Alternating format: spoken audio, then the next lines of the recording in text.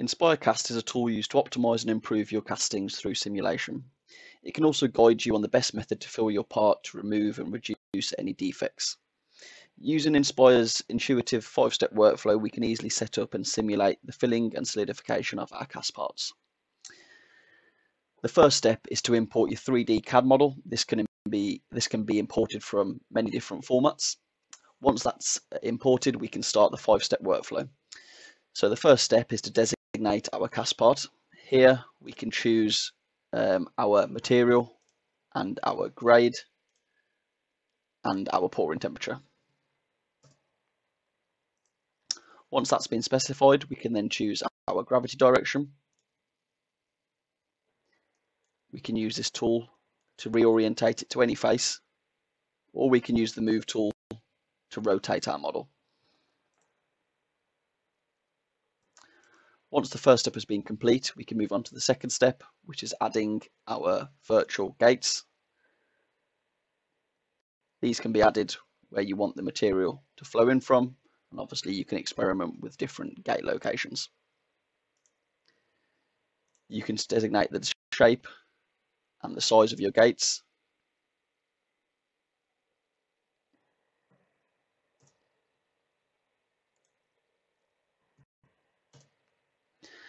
And we can also specify a start time and end time and compute the flow tracing to see the effect of each gate.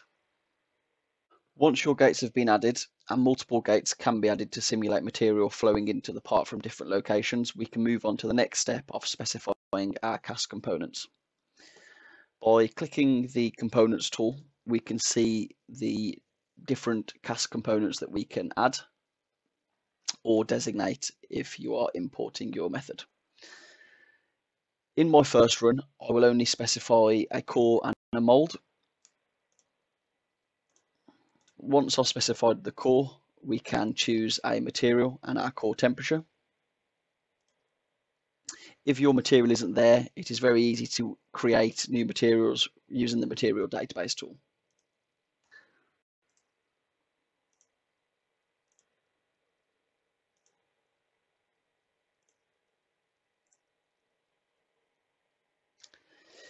In my first run, I'm only specifying the mold and the core. By doing this, I can see where my defects potentially may occur and then let the software guide me on the best places to add further components. Once these have been added, I can go into my setup. Here we can choose what sort of casting we are doing, so whether we're doing gravity, high pressure, low pressure. Within gravity, we have other options such as tilt pouring and investment casting. Here, I might just be using a basic setup and specifying a velocity. Once you've done your setup, we can move on to the analyze stage. This is the final stage where we are basically specifying our mesh size. Here we can choose an element size and we can specify whether we want faster or more accurate results, or we can actually designate the element size ourselves. I'm going to be doing a filling and a solidification analysis. If we want to do thermomechanic analysis, we can also compute the deformation. This will compute things like residual stress. We also have advanced meshing options such as auto refinement to look for areas that are thin walled and small, and we can specify our mesh settings for those areas.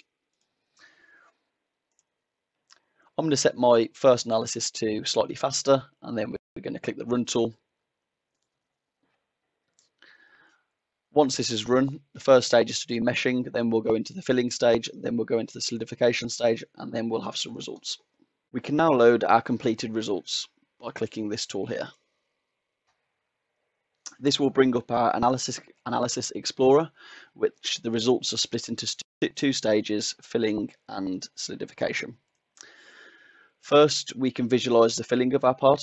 At the moment, we're just looking at the temperature, and we can animate how the part is filled.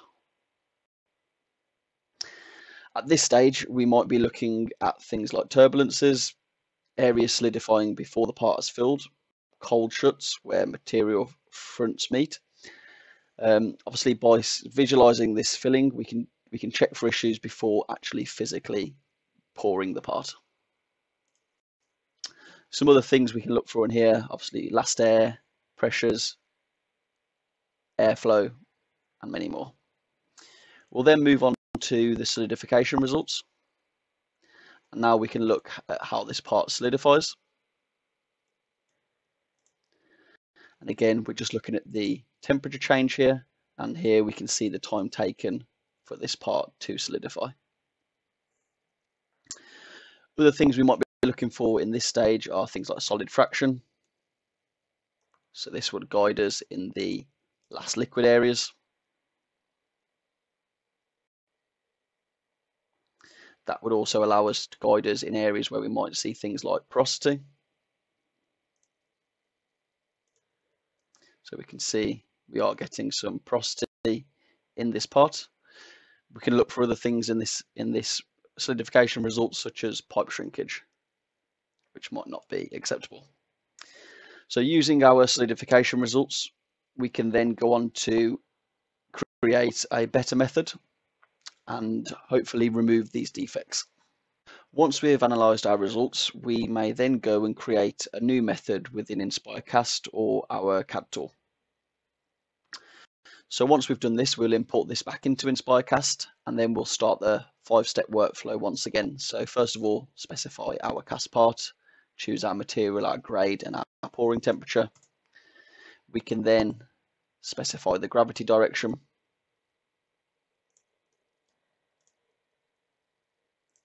In this model, we now have a filling system, so we can specify that.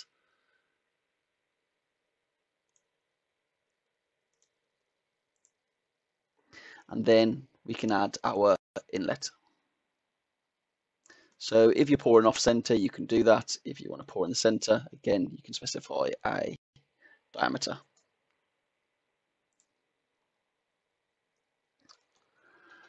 We can then go on to specify our casting components. So because our components are already created, rather than creating them in Inspire, we can designate them. So I'm going to designate this as my core. I can then designate some risers. And in this instance, we also have a sleeve.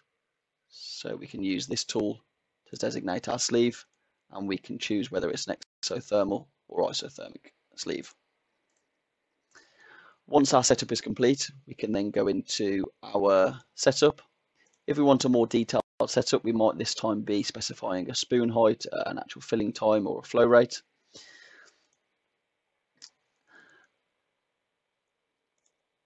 And then we can move on to our mesh settings again. So this time, once we've got our method set up, you may want to do a more accurate, so the mesh size will be smaller, but we're going to get more accurate results. So once you're happy with that, you can click the run tool, and this will load our results. So once our results have loaded, we can visualize and view them. So again, we've got our two stages, the filling stage and the solidification stage, and we can analyze whether our method has removed or reduced any of the defects in the original casting. So we can view the filling stage and see how the part fills and look for any errors at this stage.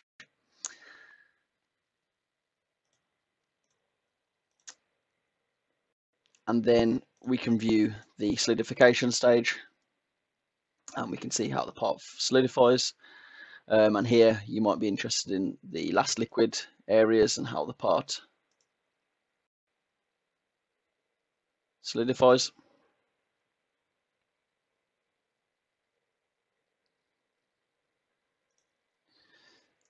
Pipe shrinkage, you can see that's been removed from the part as expected with the addition of these two risers.